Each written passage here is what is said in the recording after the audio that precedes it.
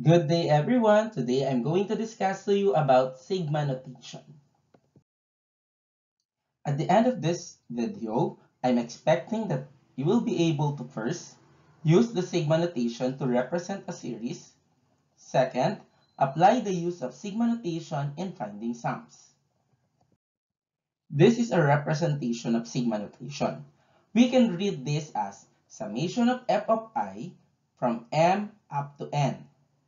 F of I, this is what we call the summand, while m is what we call the lower bound, and n is what we call the upper bound. Let's try to use or represent a sigma notation in this problem. Find the sum of the first 5 natural numbers. If we're going to represent a sigma notation in this problem, it will be this one. And we can read this as summation of m, where m starts from 1 up to 5. Why? Because once it said natural numbers, it starts with 1, 2, 3, 4, 5, and so forth and so on. Since we're looking for the first 5 natural numbers, it implies that the first 5 natural numbers are 1, 2, 3, 4, and 5. If we're going to find the sum of the first 5 natural numbers, we can use this sigma notation, and then if we're going to expand this sigma notation, it will be this one. So we're going to have 1 plus 2 plus 3 plus 4 plus 5. So instead of writing m, you're going to write 1. Since we're looking for the second term, so instead of writing m, we're going to use 2 or write 2. Now adding all the numbers, 1 plus 2 is 3, plus 3 is 6, plus 4 is 10, and plus 5 is 15. So therefore, the sum of the first 5 natural numbers is 15. And applying the sigma notation, we can represent that as summation of m, where m starts from 1 up to 5. There are also properties of sigma notation. The first property is this one. If we have summation of ka sub I, where I starts from 1 up to n, we can have this one. It can be k summation of a sub I, where I starts from 1 up to n. As you can see, yung k is what we call the numerical coefficient or the constant term. Inilalabas lang po natin siya. Inilalagay po natin siya dito sa kabila. Let's now have an example so that it will be clear for you about this property of sigma notation. If the defined sequence is 5m, then find the sum of the given sequence if m equals 3 up to 7. If we're going to represent sigma notation in this problem, it will be this one. Summation of 5m, where m starts from 3 up to 7. Then applying the property or the first property of sigma notation, it can be 5 summation of m, where m starts from 3 up to 7. So kung mapapansin po natin, yung 5, nilagay lang po natin doon sa labas ng sigma notation. And bakit po nagkaroon ng m equals 3? Kasi yun po yung condition. M is equal to 3, where 3 is the lower bound, up to 7, where it implies that 7 is the upper bound. So we'll just simply copy the summation notation and then put 5 outside the sigma notation. So if we're going to solve this one using the sigma notation or the property, it will be this one. Just bring down 5, then multiplying to m, where m starts from 3 up to 7. So it implies it will be 3 plus 4 plus 5 plus 6 plus 7. So nag-start tayo sa 3 kasi yun yung condition. And nag-end tayo sa 7 kasi yun po yung condition. Bakit ito lang yung nilagay natin? Kasi m lang po ang nakalagay dito. Pero kung m squared ang nakalagay dito, it implies lalagyan mo rin ng squared yung bawat number. Now, we're going to add 3 plus 4 is 7, plus 5 is 12, plus 6 is 18, and plus 7 is 25. So 5 plus 25 is equal to 125. So the answer for this problem is 125, and representing this using sigma notation, it will be summation of 5m, where m starts from 3 up to 7. Let's try another example. For instance, our given is summation of 2i, where I starts from 3 up to 6. So again, the first thing that we will be doing, ilalagay natin tong 2 sa labas. So it will be 2 summation of I, where I starts from 3 up to 6. Then after that, we can bring down 2, and then we can expand summation of I, where I starts from 3 up to 6. So it will be 3 plus 4 plus 5 plus 6. So now, we're going to bring down 2, and then simplify. 3 plus 4 is 7, plus 5 is 12, and plus 6 is 18. So, 2 times 18 is equal to 36. So, therefore, the answer for summation of 2i, where I starts from 3 up to 6, is equal to 36. Let's proceed with the second property. For the second property, it will be summation of a sub I, so there should be parentheses, plus minus b sub I, where I starts from 1 up to n. Sa second property na ito, paghihiwalayin lang natin itong dalawang term, yung a sub I at b sub I, and then ikakopy lang po natin ang buo, itong mismong summation notation. So that's why, ito po yung nangyari. It will be summation of a sub I, where I starts from 1 up to n, plus minus summation of b sub I, where I starts from 1 up to n. Bakit po plus minus? Kung ano ang operation dito, yun din po ang operation na kokopyahin po natin. Kung meron pong plus dito, plus din po ang gagamitin natin. So kung mapapansin po natin, kinopya lang natin yung lower bound at upper bound on both terms.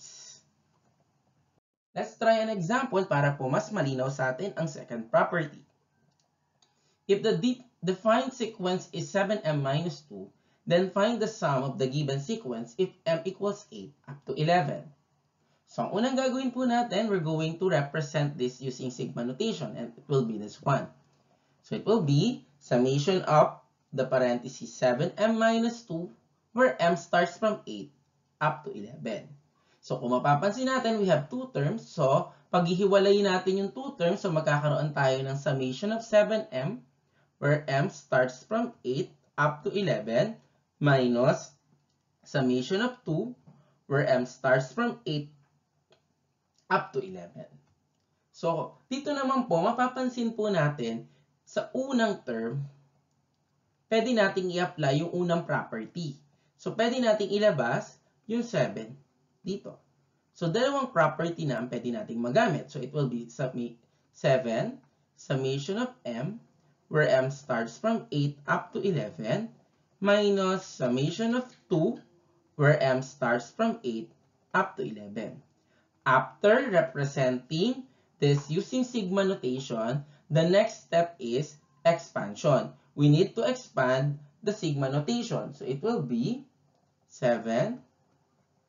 Then, since it's m and m starts from 8 up to 11, it will be 8 plus 9 plus 10 plus 11 minus. So, we have 2 minus 2. Since walang m nakasama yung 2, it implies, imumultiply lang po natin kung ilang term i-add si 2. So, we have 8 up to 11. So, bibilang tayo 8, 9, 10, 11. So, may 4 na term. So, ibig sabihin, imumultiply natin yung constant term by 4. So, kapag may constant term tayo, na kinukuha yung sigma notation or summation of the given constant term, imumultiply po lang natin yung constant term kung ilang term from the lower bound up to the upper bound. So, it will be 7 times 8 plus 9 is 17, plus 10 is 27, plus 11 is 38, minus 2 times 4 is 8. Now, ang susunod po natin gagawin, we're going to simplify 7 times 38. And 7 times 38 is equal to 266. So, we're going to write 266 minus 8. And 266 minus 8 is equal to 258. So, therefore, the answer for this example is 258. And representing this using sigma notation, it will be summation of 7m minus 2, where m starts from 8 up to 11. And then you can use the second property. After that, you can use the first property doon sa may summation of 7m, where m starts from 8 up to 11. Let's try another example. So, for instance, we have summation of 2i plus 3, where I starts from 4 up to 8. So again, we're going to rewrite this using the second property. It will be summation of 2i, where I starts from 4 up to 8, plus summation of 3, where I starts from 4 up to 8. Now, since dito sa part na to, pwede natin i-apply ang first property, ilalabas natin yung 2.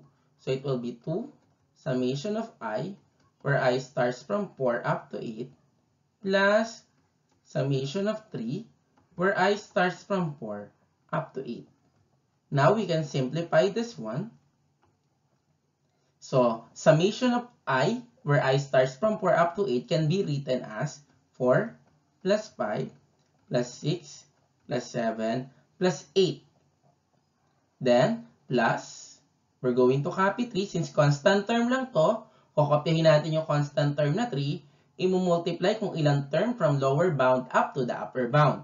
Ang lower bound natin ay 4, bibilang tayo hanggang 8. So we have 4, 5, 6, 7, 8. So meron tayong 5 terms. So from that, we can simplify. 4 plus 5 is 9, plus 6 is 15, plus 7 is 22, plus 8 is 30. So we can have 2 times 30 plus 3 times 5 is equal to 15. 2 times 30 is 60, plus 15, the answer is 75. So if we're going to simplify summation of 2i plus 3, where I starts from 4 up to 8, the answer is 75. How about this one? Paano kung ganito yung ating given? So hindi tayo gagamit nung first at second property. Ang gagawin lang po natin, we're going to expand this one. It will be this one. So we're going to start with 2 raised to I. Since ang I natin mag-start sa 0, so therefore we're going to have 2 raised to 0. Plus, since ang kasunod ng 0 ay 1, it will be 2 raised to 1 plus 2 raised to 2 plus 2 raised to 3 plus 2 raised to 4 plus 2 raised to 5. Bakit hanggang 5 lang? Kasi 5 yung ating upper bound. So from that, we can simplify. 2 raised to 0 is 1. 2 raised to 1 is 2. 2 raised to 2 is 4. 2 raised to 3 is 8. 2 raised to 4 is 16. And 2 raised to 5 is 32.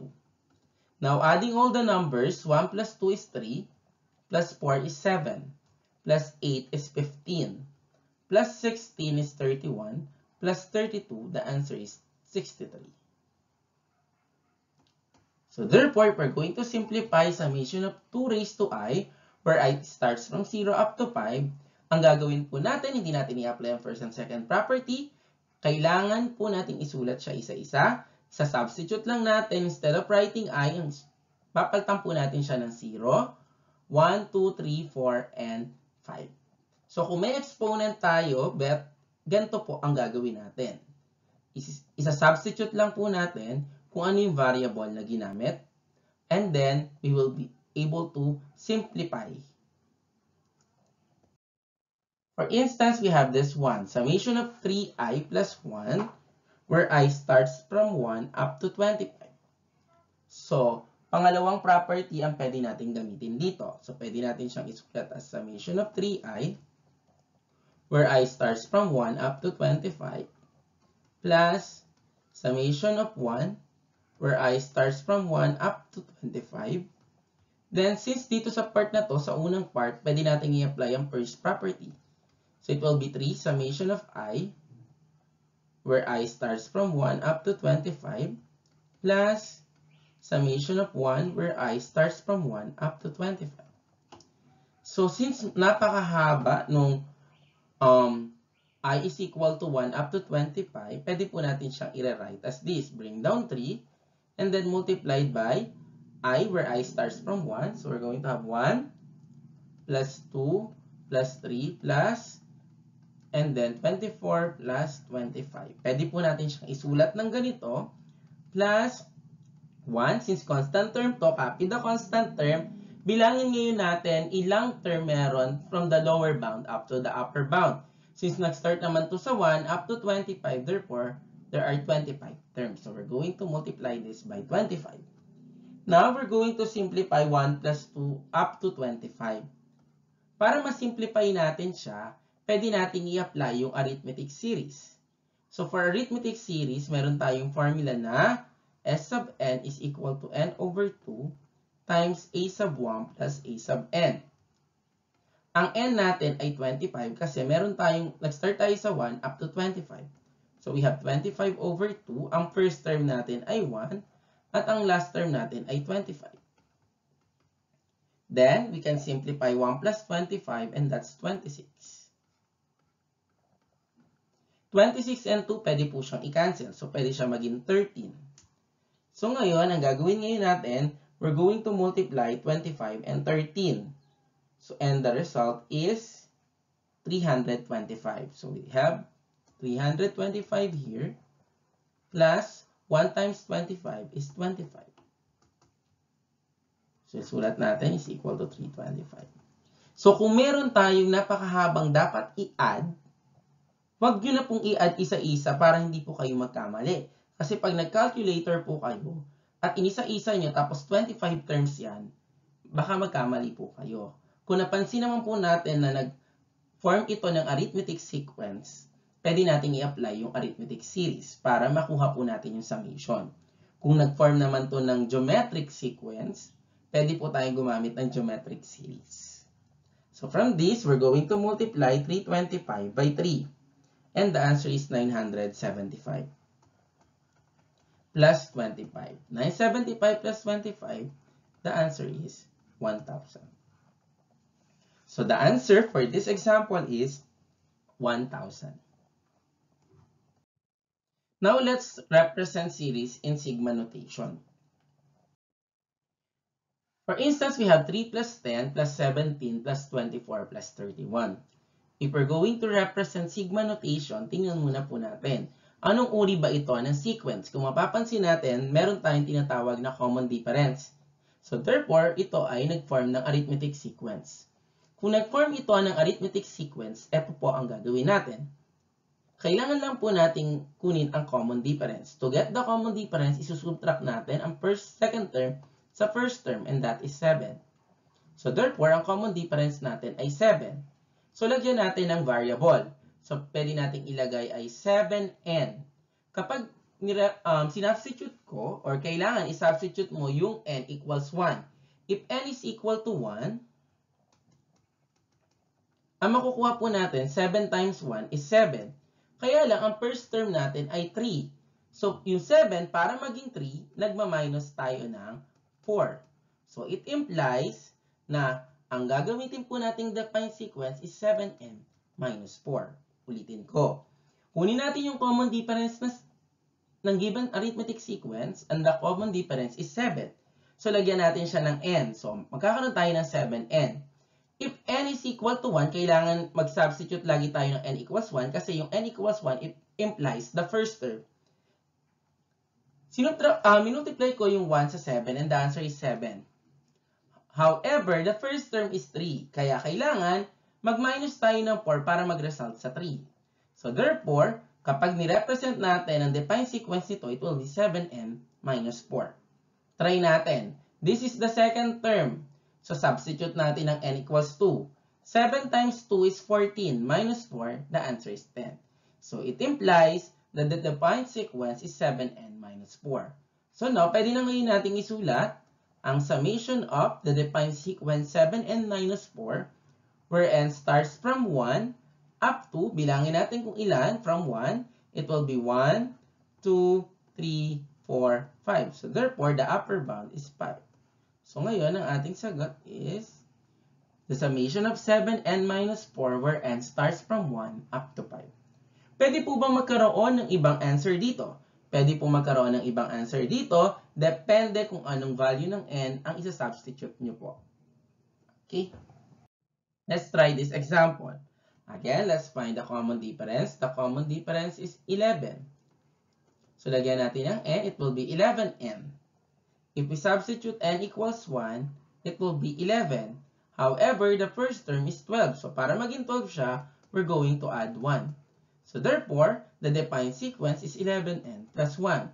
Tingnan ngayon natin kung sa second term. Ang second term natin ay 23. So, 11 times 2 is 22.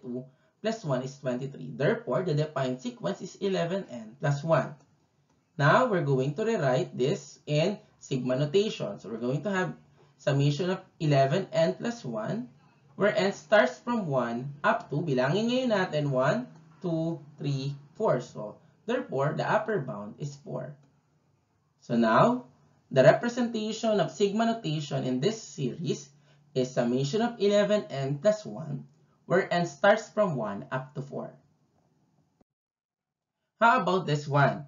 Kung mapapansin natin lahat may A, nababago lang yung subscript 2, 4, 6, 8, up to 20. So it implies we have A sub 2n. Why is it A sub 2n? Kasi mapapansin natin na lahat ng subscript ay nakadivisible by 2.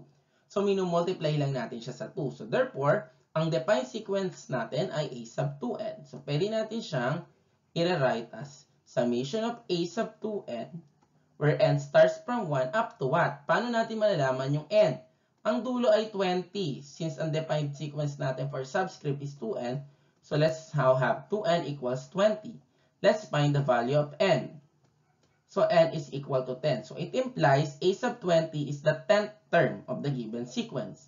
So therefore, the upper bound is 10. So now, ang ating sigma notation for this series is summation of A sub 2n, where n starts from 1 up to 10.